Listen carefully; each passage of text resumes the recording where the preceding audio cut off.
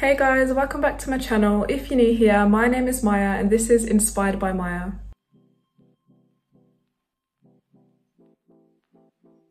So in today's video, I'm going to be making some parachute pants. I have been working on these for over a month now, just sampling and trying to get the right fit, because it's easy to go too oversized and then also make it too slim. So I just wanted to get it just right, and I feel like I've achieved that now. So I'm ready to get started. Also, I was really indecisive about which fabric to use because I wanted something with structure but also a nice kind of drape, but not too soft of a drape because these are supposed to look, I don't know, hard. Like they're supposed to look, I don't know, they need some structure to it basically. But yeah, I've got the right fabric now, which is this, I'm gonna say I think it's nylon because it's quite strong. It's a woven fabric, so there's no stretch to it, but that's perfectly fine because these pants are super oversized. Yeah, they're really comfortable as well. When I was making the samples, I literally ended up staying in them, like I didn't come out of it because I forgot they were on, like they were that comfortable. And that's exactly what I'm striving for in all my pants now. I'm kind of swaying away from slim fit just because I don't find it as comfortable.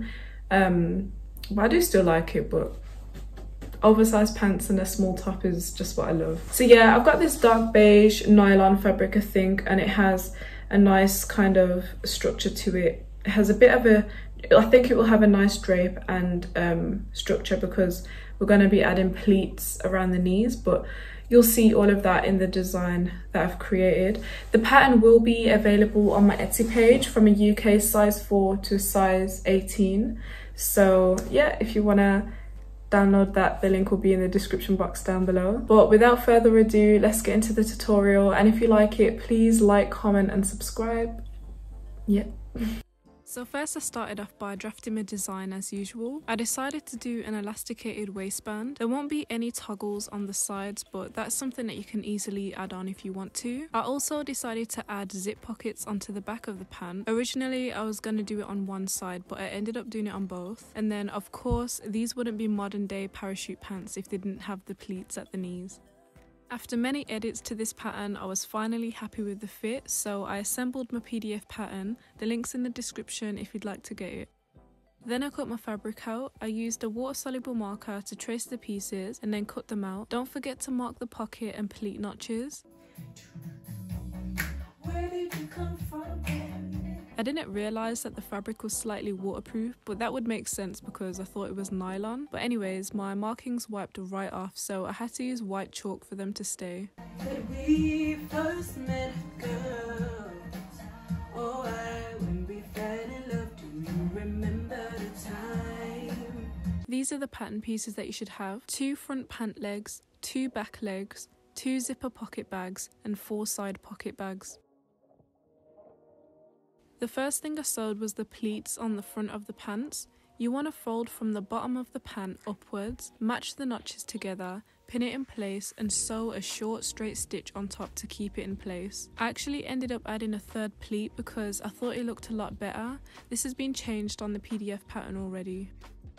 Once that was done, I moved on to the zipper pockets, which I would say is the trickiest bit in the whole of this pant assembly, but overall construction is quite easy, so don't be scared. So you want to take the zipper pocket piece and place it right sides facing the back pant leg. Match the rectangle with the one on the pant. To do this, I poked a pin through each corner so that the pant and pocket are matched up, and make sure that it's secure with a few more pins. Do that for both pant leg pieces, then we can move to the sewing machine. I shortened my stitch length for this bit because you want to be really accurate with your sewing for this to come out good. You want to sew on the lines of the rectangle, pivoting at each corner and making sure that the stitch lines are straight and match back up perfectly when you're closing the stitch. And don't forget to back stitch. Once that's done, snip the center of the rectangle and cut through the middle until you're about 1 centimeter before the end. Then snip a V shape and get right into the corners. This is very important because it determines how flat our pocket will lie when we turn it out. So try and get as close as you can without snipping the stitches. Then pull the pocket through to the back side of the pants, iron the seams flat and it should look like this. pockets. Now take your zipper and do a tack on the end to keep it together, then pin your zip to the pocket. My zip was slightly chunkier and a little bit longer than I wanted. The pockets are 16 centimeters long and I ordered a 16 centimeter zip, but I think I'd go for 15 centimeters next time. Also, the color was a bit off, but it was so hard to find a match, so I just had to make do. Anyways, yeah, you want to pin the zip in as I'm doing in this video,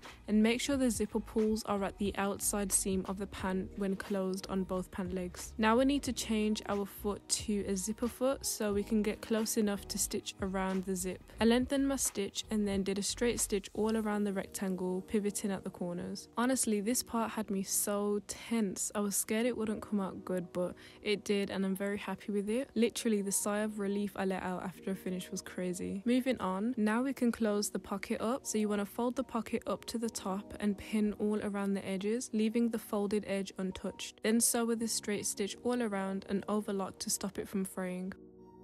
Now it's time to do the fake zipper fly. So you want to place the front pant pieces on top of each other, right sides facing, then stitch 5 centimeters in from the extended part of the crotch and follow it through into the 1 centimeter seam allowance on the crotch. Then fold the fly to the right side and mark your fly shape with chalk. Pin it in place and then stitch all around with a lengthened stitch. Then I did another stitch parallel to that on the inside of the stitch I just made, and that's it for the front of the pant.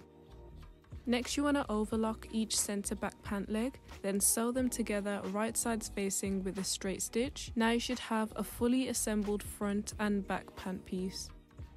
So remember when I said the zipper pocket earlier would probably be the most difficult bit? I lied. This bit almost made me stop sewing. The concept is not hard at all, but executing it to a high standard is so difficult. So like I always say, just take your time. I probably should have stopped and eaten something, but I decided to carry on. Anyways, to start, we need to mark where our pockets start and ends. The side of the pocket is 16 centimeters, so I brought a 16 centimeter zipper, but I've changed the pattern so that it's a bit bigger because after sewing it up, I felt it was a bit too small. So you want to trace the markings onto all the side seams of your pant pieces. Then I overlocked each side of the pant individually. Don't place them together because we need to use the seam allowance to put the pocket in. You can overlock the crotch seam as one if you want, but I prefer having them separate because it makes it easier to make changes if you need to later. Now back to the pockets. So you want to pin the side seams together, leaving the gap for the pocket open, and sew with a straight stitch. I also sewed my crotch seam here. Make sure your seam lines match up. Use the pin method I've shown in my previous videos for accuracy. Now we need to change to our invisible zipper foot. You want to open up the seam allowance and the zipper and then place the zipper right sides facing down towards the pant. I started on the right side and made sure my zipper teeth were facing inwards towards the opening of the side seam. Then I pinned the zipper so that the stopper is just at the top of the opening and the overhang is a few centimeters above the opening. Then insert the invisible zipper as normal and do the same to the other side of the opening, making sure the zipper matches back up properly. I had to do mine again because I didn't match it up properly the first time. Then do the same for the other side of the pant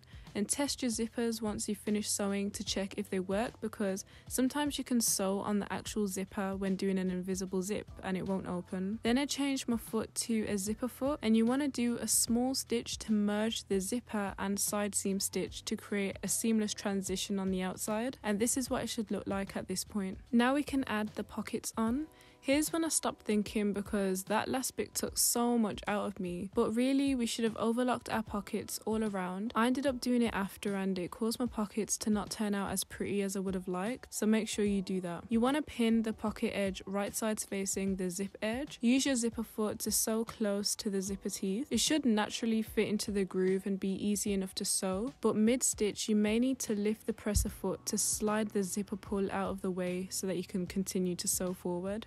Do that for both sides of the pocket and this is what it should look like. Then the last step is to close the pocket bags. Place them right sides facing each other, pin all around and sew with a straight stitch. The beginning and end of this stitch will be a little bit fiddly because it's in an awkward area, so it's probably best to position it under the machine, then wind the needle by hand until the presser foot lies flat. And finally, the invisible zipper pockets are complete.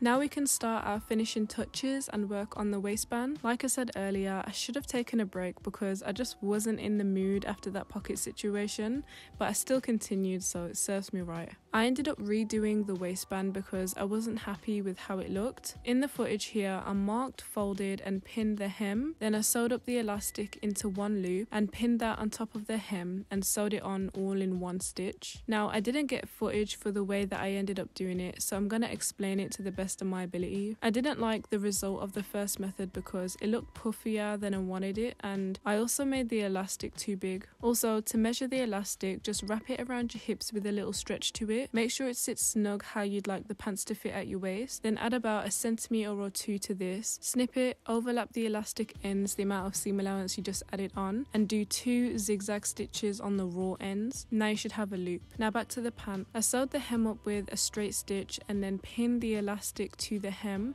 using the quarter method so the stretch is evenly distributed around the pant. The thing I did differently here was I stitched it fairly close to the top, so it'll have a 0.5 centimeter hem at the top of the pant, and then I sewed about 0.5 centimeters away from the first pant hem I did at the bottom of the hem to secure the bottom of the elastic in place, and I was way more happier with the outcome. Hopefully that makes sense to you and the video helps you visualize it.